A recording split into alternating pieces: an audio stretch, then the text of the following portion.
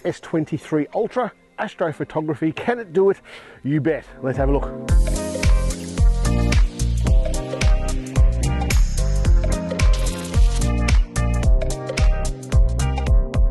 With this phone, you've got 2, possibly even 3 options to shoot the stars in the night sky. Option number 1 is your night mode. It's going to do a reasonably good job. It's going to be handheld, but it's going to be so much better if you use something else. Option 2 is using the manual mode and setting the camera up to say 20 to 30 seconds in the pro mode and shooting the ISO relative to what the ambient light pollution is in that location that you're doing it in. But let's be realistic, if you're someone who's trying to shoot the night sky, or you're keen to shoot the night sky with any sort of phone, with this you've got the ExpertRAW, Astro mode, and it's just bloody awesome. There are some limitations though with the ExpertRAW. It's not all beer and skittles, it doesn't do everything you want it to do. Let's go and show you how to take a good photo like this with this. You're going to need some equipment to do this sort of photo. You're going to need a tripod, you're going to need a phone holder. I'm using the Explorer Pro Video tripod here. I'll link it down the bottom if you're interested, and the same with the phone holder. The phone will sit in the top just here. Unscrew that. You want to use this because these photos are going to take a minimum of 4 minutes. A minimum of 4 minutes, which is great, and I'll explain how that works in a minute, but it also has a downside. Once that's set up there, next thing you're going to need is a clear night sky. Where I am here is a Bortle 1 location. So this is really going to push this phone. The next thing you're going to need is a flashlight or a torch, and you're going to need this to compose the photo. Now you can take photos of the night sky and just get some stars, and that's great. That's what astrophotography is, like shooting the night sky, any object in the night sky. But what I'm doing here is looking for that galactic core, that gaseous cloud, that orange gaseous cloud. And the way you find that is I use photo pills. There's a few different tools around. I've done lots of tutorials. I'll link one at the top here, wherever it is, about how to use plan for this sort of photo. The reason I'm using a torch is to compose the photo. What I'll do first is just put it into night mode. It's in night mode there, and I'm going to use the torch now to light up the foreground. And I've got some grass in the foreground here, some really tall grass, and that's what I want to be in the foreground. Just loosen that tripod off, and I'll move that around so it's not quite the bottom third, but it's probably about the bottom quarter, if you like, and it's good about there. Now a lot of this is not going to be in this photo, but it is going to be a silhouette in the photo. And now I just take a photo. Once this photo's taken, I know my composition is going to be pretty good. It's going to have some of the stars in the night sky, but not all of them. I'll have a look at that photo. All the light that's there is coming from the video light, and that's fine. This photo is not a photo that I want to keep. I'm just using it for the composition. But you can see in the sky the galactic core is coming down from the top right down to the bottom left, and that's what I want. Now I go into ExpertRAW.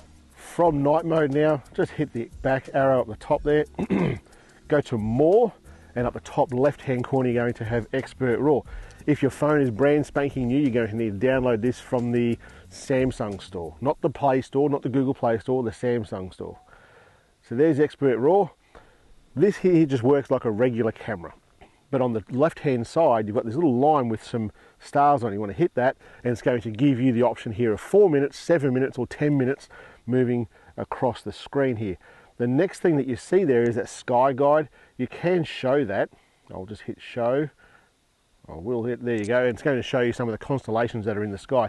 I'm not really interested in that at the moment, but it is going to be helpful for you if you're trying to capture a particular constellation in the sky. I'm just going to turn that off again because I know what I'm looking at. I know already the galactic core is there. You saw it in that photo that I used just a second ago to test it. That's it. We don't need to do anything else here. You can go and adjust the focusing if you want, and I've got it on 0.7. I have found on this phone here, this phone, and I've read different things, and I don't know if this is, I don't know, just a quirky thing with Samsung or not, I don't know. I remember on the S21, we were shooting at infinity focus, then I think the 22, or after a software update, it come back to like 0.9. I think on the 22, I had it at 0.8. This one seems to be at 0.7. I've got the pin sharp stars right there. So anyway, I'm going to turn this light off, hit the shutter button, and get going. There it goes there now. 4 minutes it's going to take this photo for. 4 minutes. While it's taking that photo, some of the downsides of using this particular app, the upsides are obvious, that the photos are just amazing. It's taking a series, I think it's 20-second long frames, and it's blending them together, stacking them to get rid of that digital noise, just like what the Pixel does with its astro mode, which is probably, in my opinion, especially in light polluted areas, that the Pixel is probably the best phone on the market to do this sort of thing. But the downside of this, similarly to the Pixel, it's really hard to light paint. Now, I've done lots of light painting with this mode already to test it, using the strobe that I've used in other videos, which I think is probably the best light painting tool that you can have to paint those foreground subjects, and none of it's worked. I haven't had it working successfully in any sort of attempt. I've even tried continuous lighting, and that worked, like this photo here worked, and that's with this video light that I'm using right now, turned down to its lowest setting, and it was on for the entire 4 minutes, and it worked, and it picked up that foreground grass, if you like. But this is going to be a silhouette photo, the one we're taking right now. The downside of that, again, is that you've got to have a light on continuously, so if anything moves in that frame, it's going to be blurry in the photo, and we don't want that. So on a windy night, even right now, it's a very slight breeze. I've got some poplar trees over there that I took some photos of before, and you don't want a continuous light on them because it'll just ruin the photo. So I tried strobing it multiple times through that 4 minutes, probably 8 or 9 times through that 4 minutes, and it just didn't work. That's a significant downside. But this is going to be probably unbeatable, I think, in those silhouette sort of photos. The other downside, of course, is that it takes 4 minutes. You can use the Pro mode on this phone, and it does a pretty good job. You can even shoot RAW in that Pro mode with the settings that I gave you before, and it works really, really well. But this here, I think, works better. It's probably going to pick up a little bit of the lighting because I've got this video light on, and I can see some ambient light in front of the phone. So it might pick this up. It might actually work quite well with this ambient light because the grass is a bit stiffer, if you like. It's not moving too much. If you are new here, I do 2 videos each and every week all about small sensor photography, especially in low light. That's kind of what I'm known for here. So if you're into that sort of thing and you've got a phone, you want to know how to do it, subscribe to the channel and you'll see videos each and every week. This thing will be finished in a second. Hopefully it looks pretty good. All right, boys and girls, that's bloody amazing. I love it when I do something and it's not quite the way I want it to work, but the results are still just awesome. So the video light did pick this up, and you can see there some of those the plants in the foreground, those bits of grass, that's picked it up pretty well. What I didn't know though is that from the town, well, my hometown, which is about 4Ks, 5Ks over that way, there's a bit of a glow on the horizon. That's added everything to this. This is a sensational photo. I'm going to do it again and actually use this video light constantly with a better position and light up that foreground a bit better. This is a good result. It's going to take one more photo, then we'll look at editing. Well, all right, I'm glad I did that because that's a ripper photo. The other downside about shooting with ExpertRAW is that it's going to give you a RAW file, so we need to edit this. So I'll get these now, I'll take them back inside, put them on the Mac, and we'll edit up these photos and see how good we are. But I reckon, just by looking at the back of this, this is a sensational camera for doing this sort of thing, and it's a great app for doing this sort of thing as well. Anyway, let's go inside. How good is that photo? Absolutely amazing what you can get out of this thing in ExpertRAW. I've loaded up some photos here into Adobe Lightroom on the computer now. This is the editing program that I use. You don't have to use this. I have found this to be the best program for doing this sort of thing. You might use Darkroom. I would say that Snapseed probably isn't the go-to for doing this sort of photo. If you want these photos, the ones that I've taken here, so I'll give you the before and the after photo, head over to ShaneMawson.com. There'll be a link there to download these photos and you can have a play with this yourself. So this is the last photo. The foreground's lit up. The galactic core's there rising. There's a bit of glow on the horizon. And let's edit this photo.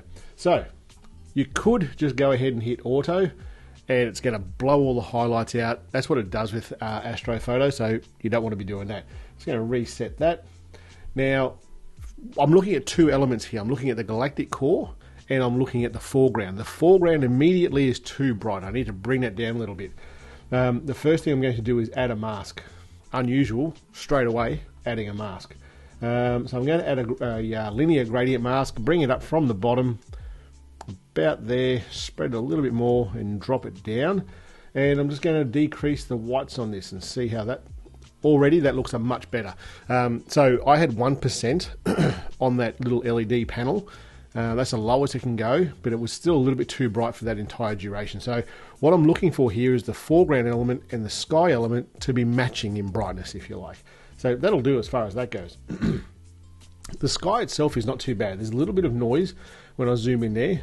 There's a bit of noise there, so we'll get rid of that. We'll head down to the luminosity panel, increase the noise, illuminance, and increase the contrast slightly.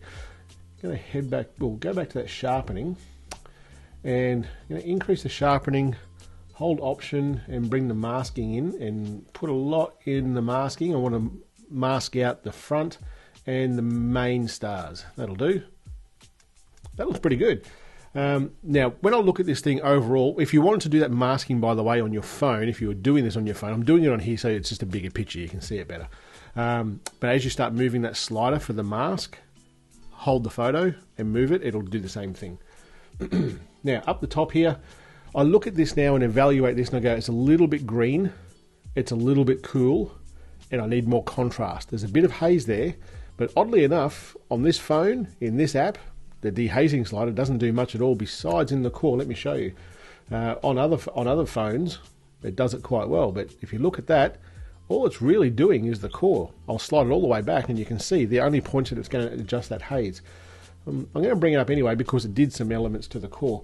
But let's bring down that green by adjusting the tint. Not too far, that's probably too far. That's good. Make it a little bit cooler. Not a lot. That's good as well. I'll decrease the blacks. That's pretty good. I really do like that. What I'm going to do now is add another mask.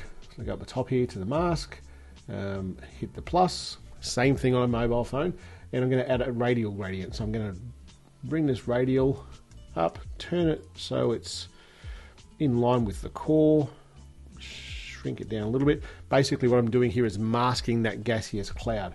Once I'm there, I'm going to increase the clarity, and that should give us a fair bit of a pop. It's brought out some whites in this. This is an unusual phone to edit. I'm going to decrease the whites, and I might make it a little bit warmer. Not too much, just a little bit. That's it. I think that looks pretty bloody good. I'll hit done down the bottom, and I'll export this. This photo here, edited like this, I'll throw it over onto ShaneMostyn.com and you can download it yourself. Did you know about our other channel? We've got a second channel all about what we do here on the farm, how we make money on the farm, and what life is like in regional Victoria in outback Australia. It's Windella Farm. I'll link it down the bottom, and that's it for today, guys. Catch you later.